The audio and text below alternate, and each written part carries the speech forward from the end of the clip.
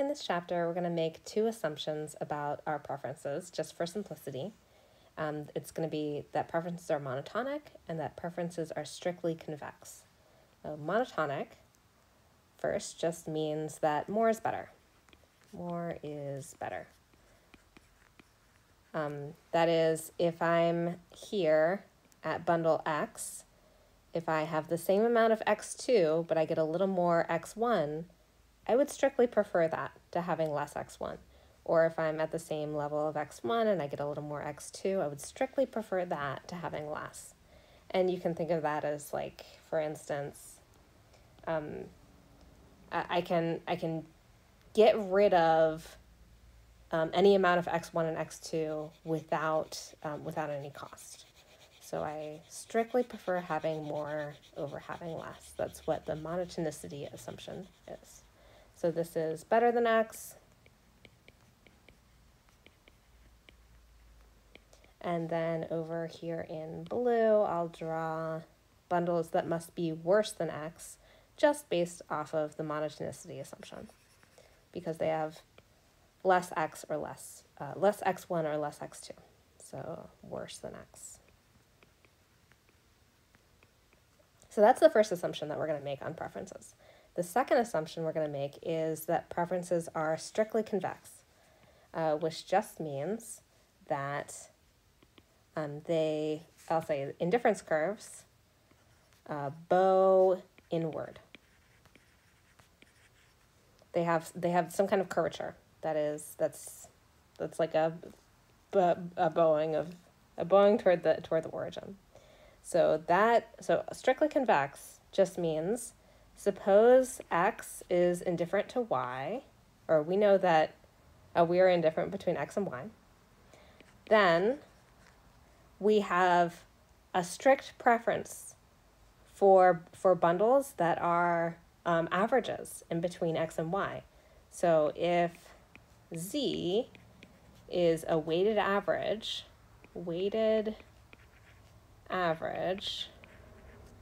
of X and Y, we prefer Z to X and we prefer Z to Y.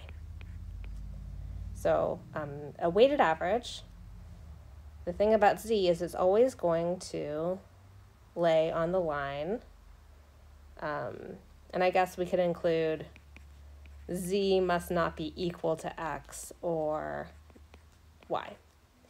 So Z is going to lay on this line somewhere in between X and Y if it's a weighted average of X and Y. And you can see that.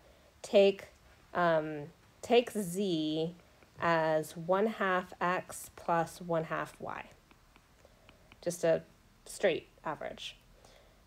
X is at 2, 2. Y is at 1, 4.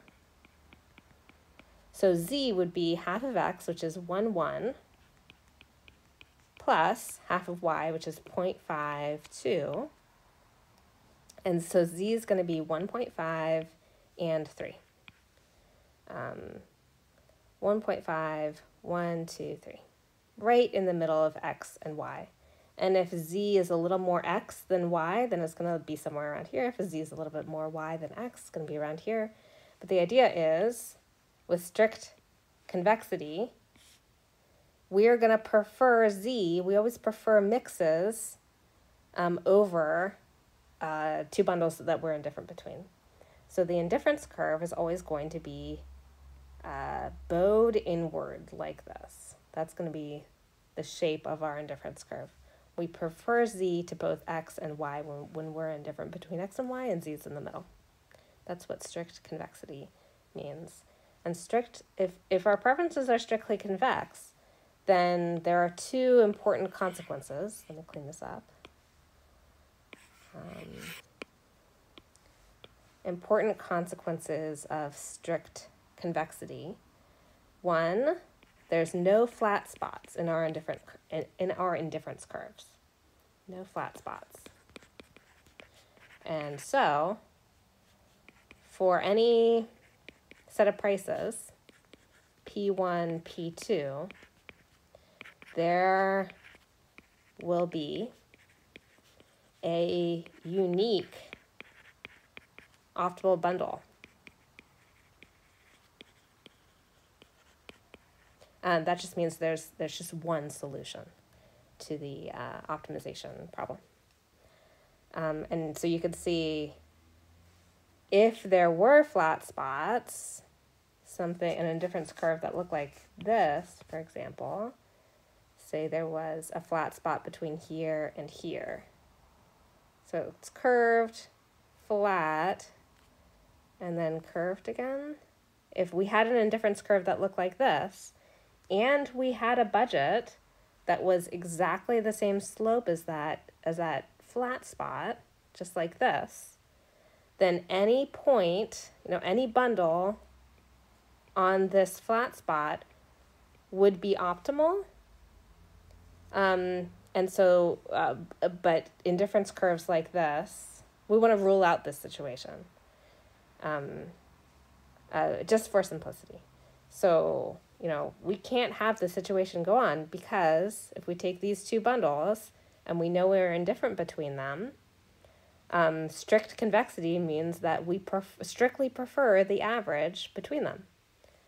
So that rules out these flat spot indifference curves. So we know there's going to be a unique optimal bundle for any price set. So I'm going to erase this.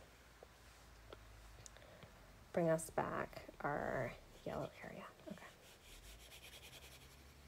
And then the second important consequence of strictly convex preferences is that we have a diminishing marginal rate of substitution. Diminishing marginal rate of substitution, which is that as we get more of a certain good, let's just say x1, as we get more of x1, we become willing to give up less and less x2 to get more x1. And that, again, that just has to do with our preference for diversity. We don't want extremes. With strictly convex preferences, we don't want extremes. We don't want a bunch of x1 and not much x2. We'd rather have a mix.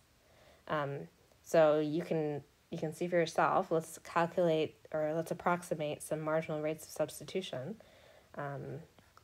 Give ourselves different amounts of x1 and see how much x2 will we give up